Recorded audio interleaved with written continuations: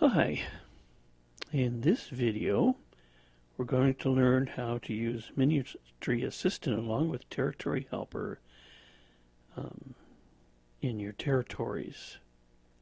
First thing we want to do is open Ministry Assistant. Hopefully you've already downloaded this from Play Store. And you should have a screen similar to this. It might have some more information on it.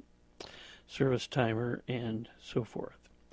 Now you'll notice down in the very lower part of the screen we have a home button, a report button. We push the report button. It'll show how many hours you have in the month and placements and videos shown and so forth. There's also a service year if you're a pioneer or so forth, or even daily what you'll be using. The next one over is interested. This account doesn't have any interested people in it yet, or people that you're talking to, or Bible studies, and so forth. They'll show up in this particular area. Now the next one over is called territory. So we're going to touch that. Now it says here, press the plus sign to add a new territory. That plus sign is in the top right hand corner. See where it shows a little map with a plus? Touch plus. Now you notice the first item down is called import, and it says import from Territory Helper. Now if your congregation is using Territory Helper for their territories, and you've requested a territory and been assigned a territory, you can import them in here, which is very convenient. Otherwise you can create manually a territory. But what we're going to do is we're going to import from Territory Helper. Now if you've gone there and requested a territory and been assigned a territory, if you touch this, it'll automatically show you what territories you have assigned to you. Yeah, depending on the internet strength here. You notice in here there are a number of territories assigned here. So you could open whatever territory you would like to work in at this time. Why don't we open territory number 18? Now notice it's downloading. Now it says city here. That's territory 18 is now in your thing. You can assign it to a neighborhood. This says unknown. But what we're going to do is we're going to assign it to the south side of the city. It tells the city that it's in, and so forth.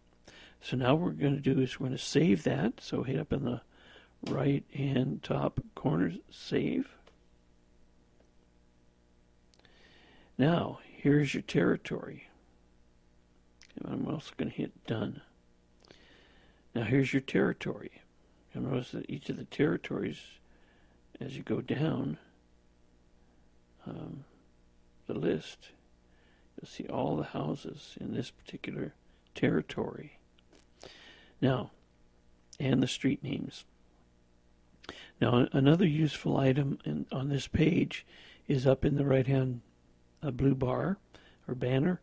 You'll notice there's 3 dots, something that looks like a map and something that looks like a pencil. What we're going to do is we're going to click on the map icon. It turns it in these 3 bars. But now we're able to see our territory map. And here's all the homes and so forth in this particular territory. So now if you want to see this from a satellite view or Google Maps, up here towards the top, you'll see what looks like a little globe in a white circle. Touch that globe. Now you can see the houses in real time or as a picture. And there's no mistaking what this house is right here, is there? So there's how you see your territory. Now I'm going to touch the icon again up here that was a globe, now looks like a map, and I'm going to turn it back into a globe. Now, I also want to see my streets again. So I touch that one again. Now we have these streets. Now suppose you're working in the territory and you want to see, let's say you're going to work on East 16th Street. Now in the lower left-hand corner, you'll notice what looks like a little street sign post. Touch that. And now you can look at one particular street that you have going here.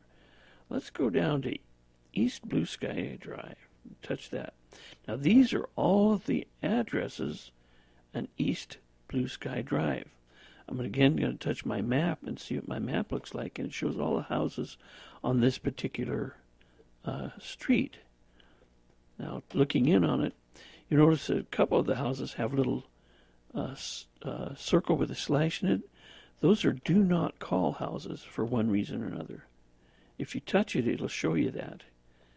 That's a do not call house. And so is this one.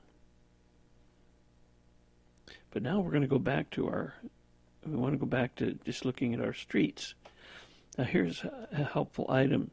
Let's say we're working East Big Sky Drive and we only want to work the right-hand side or the even number side. How do we do that? Well, you can isolate those. Up in the gray bar that says East Sky Blue Drive, notice the 3 dots.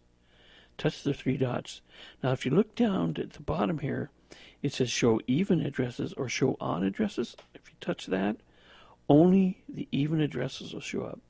Now if you're whoever's working with you wants to just do the evens, or you can just do the evens and you'll know just the numbers for those, or the odd addresses, and there are the odd addresses to be done. Now you can also look at the map and it'll show you just the odd numbers on the map.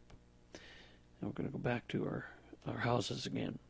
Now suppose we're working down the street, the odd number, and it says odd up there, and we go to house 1621. No one's home. What do? Touch the white area of it, and it opens up this dialog box. You can add a visit. In other words, if you contacted somebody, Mary, an older woman, you can put that information in here. If the person's not interested, you can also put that in there. I'm going to touch that one. Now notice 1621 is crossed out and has a date and a time that you crossed it out. So you've been to that house. Now here's a useful item. In case you did the wrong house and you were crossed off the wrong one, that can be redone. You'll notice in the same white box over on the right hand side, 3 dots right below the date.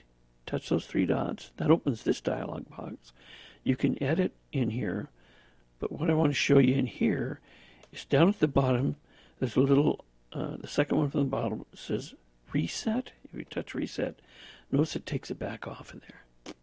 So we're going to work on this house again. Let's say we've gone to the house, and this time they're not at home. Well, we touch the not at home button, and notice now that in 1621 the little house has a 1 in it. That means that you visited the house one time with no one in the home. Now, let's say you go back next week or tomorrow, and you visit the house again, and still no one's home. Touch it again. Now you'll notice that in this box on the left-hand side with the little house, it says 2. You've made 2 visits, and still no one's home. Let's say you go back a 3rd time, not at home. Now there's 3 times. If you work it 3 times, 4 times, whatever, then you know you've covered your territory. Isn't that a great little feature? Now we're going to undo that again, reset it, so it's not in there. Now there are other items on here. The person's not interested. They just don't have time today. Maybe you'll want to go back again. You can click it that way, and you'll see that you just weren't able to contact them. They just didn't have time to talk. They were busy. Maybe they were just leaving the home or whatever. And go back another time and find out they're not interested. And so we do that with them. So I'm going to reset that again. Again, there are all kinds of different things here. There's one that says peephole, that perhaps are HBH or home but hiding. You can put that in there, or whatever. Maybe you need to write a letter to them. You can put that on there. Tracts and articles that you may have left with them. and so forth. And there's one down there that says no ads. That's basically no soliciting. Maybe the house is vacant. They say they don't want to be called on again. You can touch the do not call. Now it's crossed out. It becomes a permanent in there. And we'll discuss that later. So we're going to revert that back. And there's no trespassing. The door's locked. Or maybe they're even a witness. Or they're studying with somebody. So those are some features of how to do that. And hopefully that'll get you started in your territory.